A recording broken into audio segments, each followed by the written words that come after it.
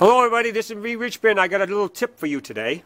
Now what we're looking at here is the typical front end of a snowblower. Now the auger, this piece right here, is held on by the drive shaft by a bolt.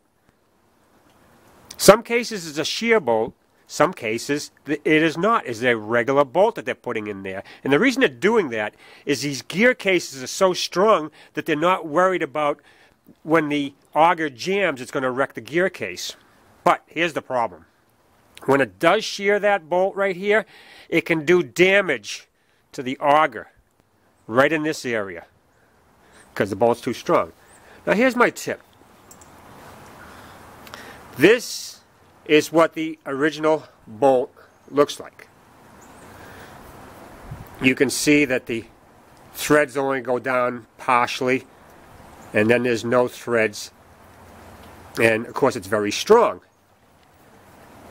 So what I do is I get a bolt that is threaded all the way down.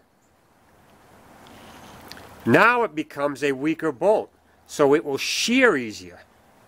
And when it does that, it won't do any damage to the auger.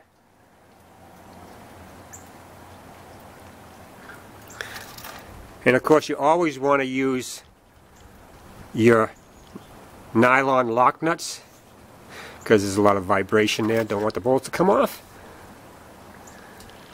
So that is my little tip on how to prevent doing damage to your auger on your snowblower.